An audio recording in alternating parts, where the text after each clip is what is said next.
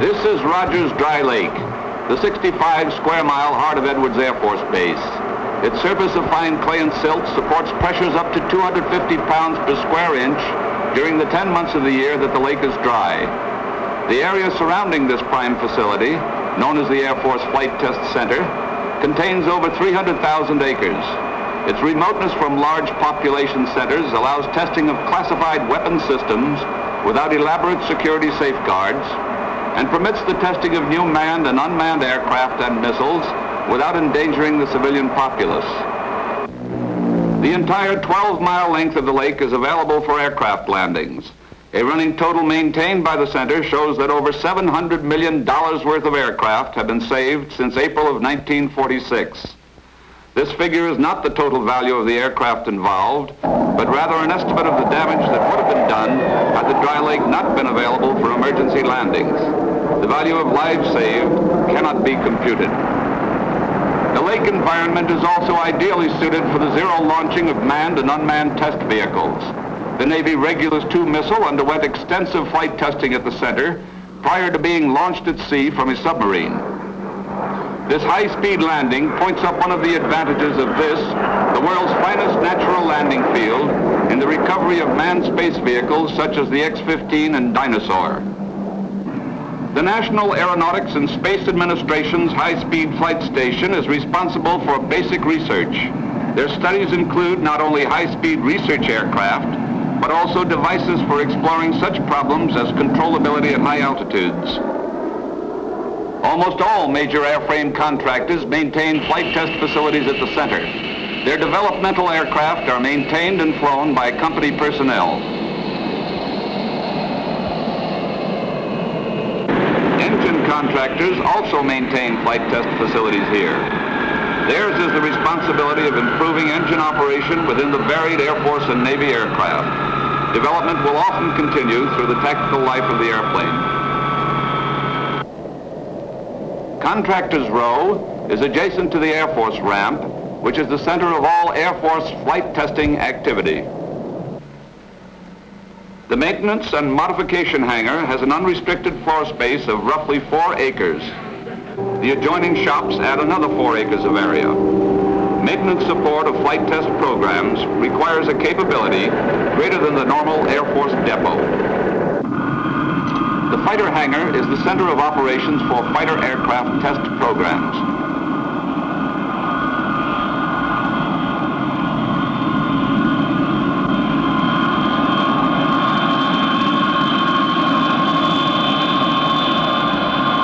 These 2 hangars are used for the flight test school, new cargo aircraft, and the maintenance of base utility and transit aircraft. Flight test programs require a great amount of technical support and equipment. Facilities for a majority of this support are located immediately behind the flight test ramp.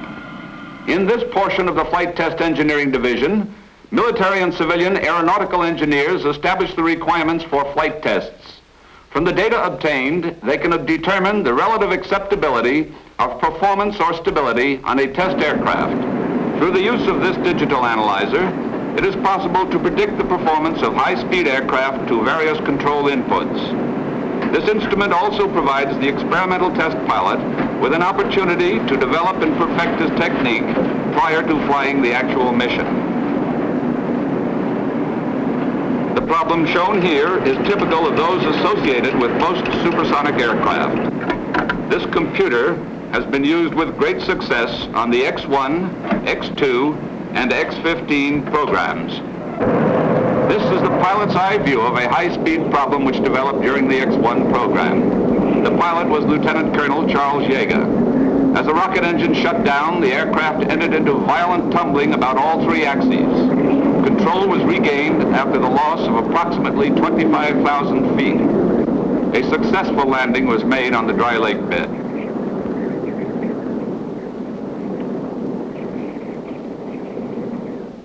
Airborne instrumentation plays an important part in flight testing of new aircraft.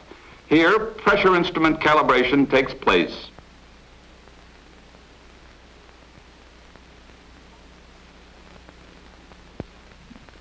Components are subjected to environmental tests in this sealed chamber.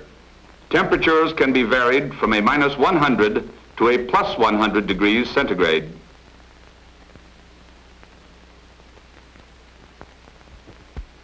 Whenever possible, the complete racks are built up and checked out in the shop. The master telemetering station is located on a high point away from the main complex. The equipment permits engineers to observe and record up to 42 different responses from an aircraft in flight. As the test mission begins, final calibration is made and the recorders are started. Starting my pull-up. It's down to 230, 220, 210, 200, on back, full stick. It's back to 190, 180. There it goes. Radio run, right rudder. Okay, it's coming around. There's a half a turn, reversing, passing through 35,000 feet, coming on around, one turn, 30,000 feet, back around again. There's two turns, coming through 25,000 feet. Now it started out.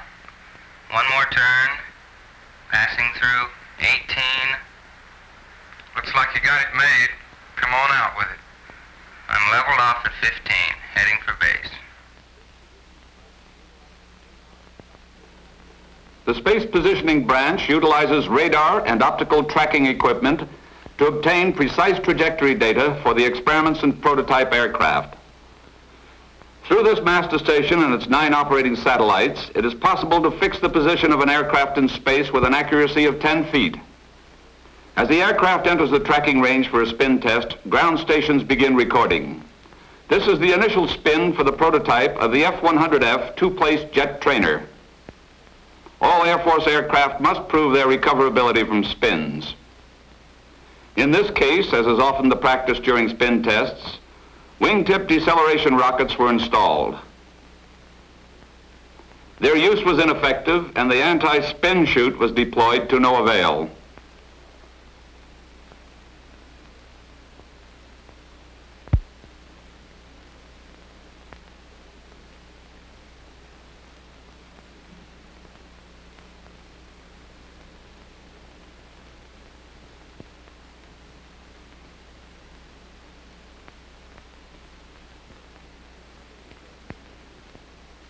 After approximately 28 rotations, the pilot safely ejected.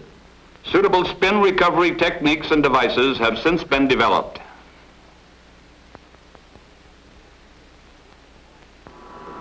The power plant branch has the complete overhaul and analysis facilities for rocket, reciprocating, and the most modern jet engines. Turbine blades are critically balanced.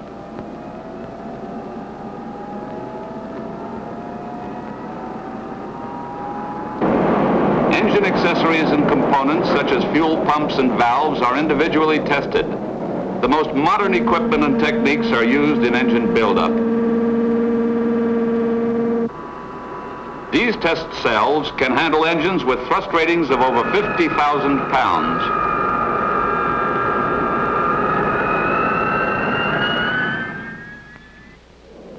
The data acquired through telemetering, space positioning, airborne instrumentation, and engineering photography eventually comes to the data reduction branch to be reduced to a form of information usable to the aeronautical engineers.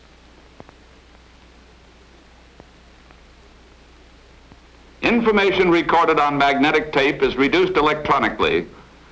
Tape makes possible a quick readout of test information through the electronic computer. Once the data has been converted from the original source to punch cards, the final step is accomplished. The cards are placed in the computer, the problem set up, and the results permanently recorded in usable form.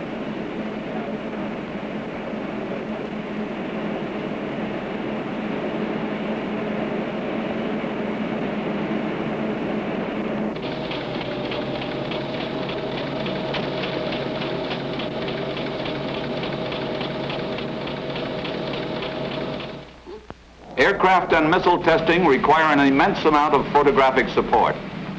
This includes both motion picture and still coverage. The photography branch handles approximately 21,000 still prints and 1/4 million feet of motion picture film per month. A high percentage of this is in color. A source of highly qualified test pilots is of primary importance to the center mission. The United States Air Force Experimental Flight Test Pilot School, located at Edwards, has the responsibility of training select pilots in the techniques and procedures for flight testing of experimental and production aircraft. In the 8 months course, the student receives 340 hours of classroom instruction in mathematics, aerodynamics, and flight testing techniques. Classroom theories and techniques are put to practical test during the 120 hours that the student pilots the latest jet aircraft. The student gathers his data, reduces it, and prepares a comprehensive written report.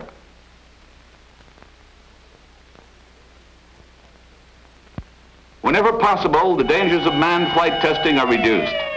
The experimental high-speed track is used for full-scale testing at high speeds of complete airfoil sections and crew escape systems. A new method of testing aircraft and missile radomes was pioneered by the track branch. A series of studies were made with a missile radome being operated at speeds up to more than twice the speed of sound. As a result of information derived from these tests, materials were developed which can withstand the erosion of rain when an aircraft or missile is flown at supersonic speeds in adverse weather conditions. The TF-102 rocket ejection evaluation is a typical test conducted on escape systems. This run compares the differences between the conventional type and the new rocket booster system.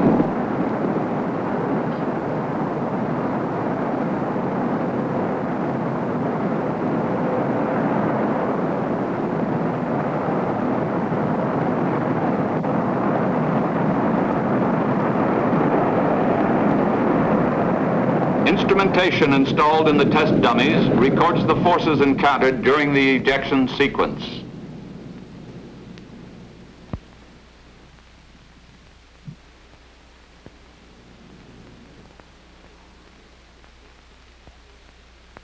Another organization which deals in the evaluation of equipment for the saving of human lives is the Defense Department Joint Parachute Test Facility at El Centro, California.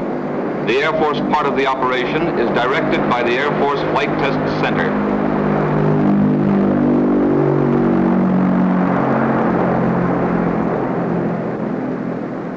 Testing and development of new types of aerial delivery systems is a major portion of the facility's workload.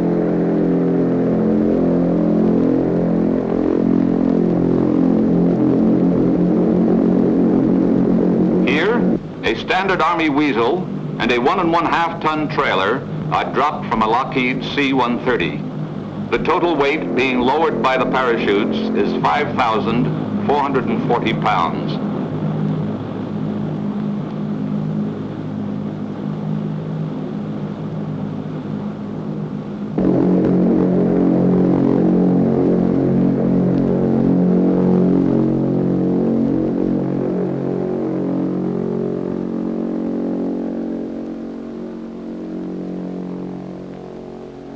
A crew of highly qualified experimental jumpers evaluates a new parachute design under both static line and free fall conditions.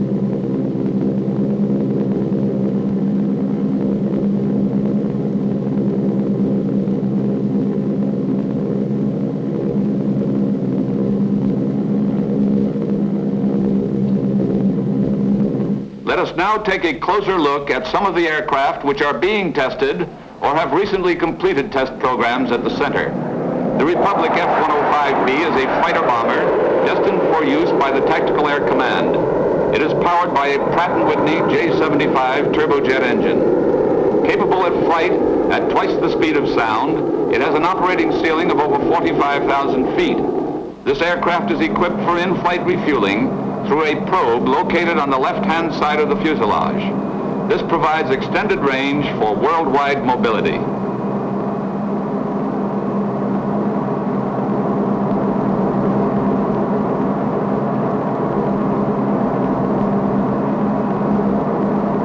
The Convair F-106A is a new, very high-performance all-weather interceptor produced for the Air Defense Command.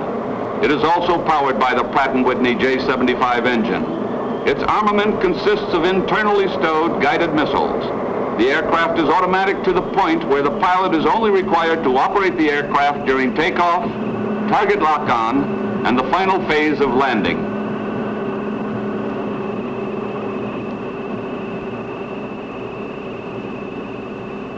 The North American F-107A was designed as a tactical fighter bomber. A unique feature is its engine air duct located on top of the fuselage. 3 of these aircraft were built. Their purpose: determine performance characteristics, study weapon release at high speed, and evaluate the automatic variable area duct.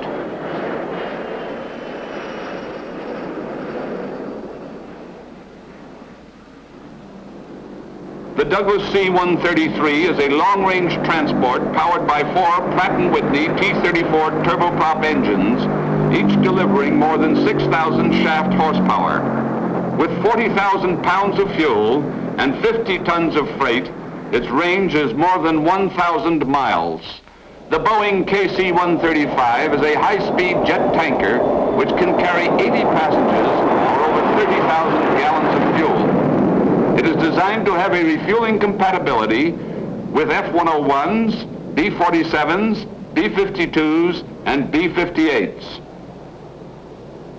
The Convair B-58, the world's first supersonic bomber, is powered by 4 General Electric J-79 turbojet engines. It is destined for strategic air command operation. The delta-winged body carries a crew of 3.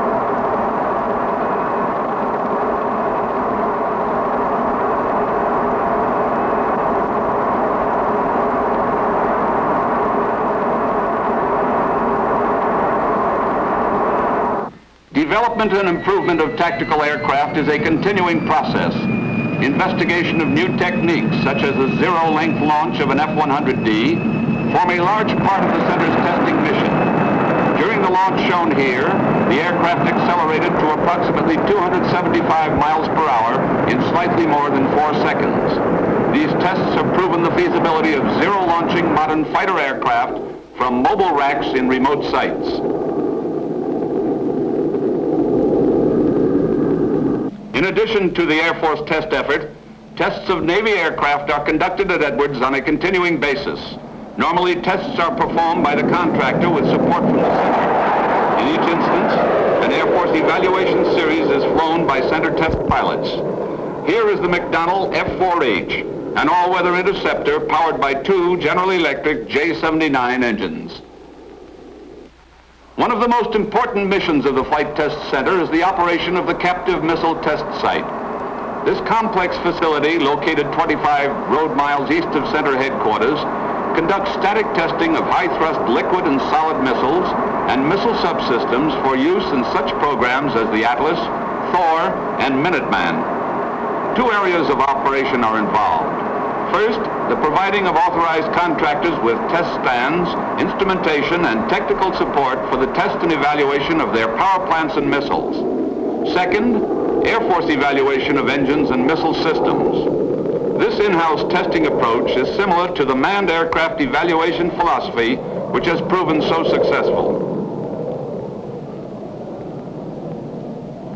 Because of the remote location, an extensive industrial complex has been provided to support testing operations. The missile assembly buildings provide a large open bay area to assemble and check engines and missiles prior to installation on the test stands.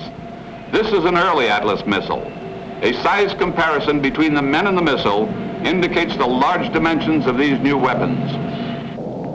This liquid oxygen plant can produce 150 tons of liquid oxygen from the atmosphere each day. The hydrodynamics building has elaborate facilities for testing and evaluating propellant valves and lines prior to their use in test programs. This is the most complete test facility of its type in the nation. This stand is designed for horizontal testing of engines with ratings up to 100,000 pounds of thrust. Developmental work in support of the Minuteman solid propellant ICBM has been assigned to this facility. Test Stand 1-3 is being used for rocket engine development by Rocketdyne Division of North American Aviation. For these tests, heavy permanent tankage is used. Continuous runs of 5 minutes are relatively common. Since 1952, several thousand firings have been accomplished on the test stands at Edwards.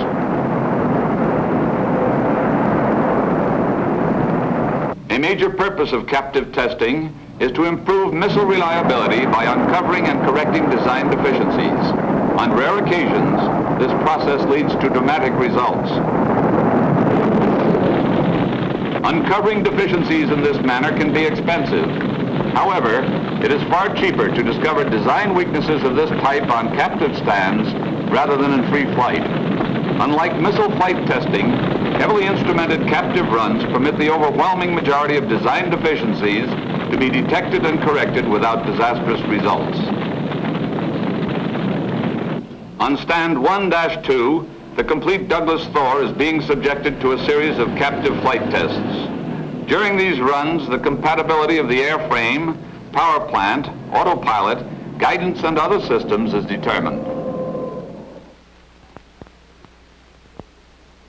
Test Stand 1A has the capability of testing multi-chambered rocket combinations of over 1 million pounds of thrust. Here, the Convair Atlas missile is being subjected to a long-duration captive test. Captive testing provides from 10 to 20 times more recorded data than does free flight test. Of more importance is the economic factor, that of repeatedly firing the same static missile. On Test Stand 1-5, Air Force military and civil service personnel conduct propulsion evaluation programs. Because the stand is designed for testing missile propulsion systems, its tankage is constructed of 1/2-inch stainless steel so that repeated firings may be made. Flame deflectors for tactical sites have also been evaluated on this stand. With the arrival of the North American X-15, the Flight Test Center enters a new era of manned flight testing. This research aircraft is capable of attaining extremely high speeds and altitudes, permitting exploration of aerodynamic heating, stability, and control during winged flight beyond the Earth's atmosphere. Man is also new to the areas this aircraft will explore. During this program, the pilots will be subjected to the psychological and physiological problems of hypersonic and space flight. These space scientists alone can obtain the information needed for man to break away from the Earth's atmosphere and explore outer space.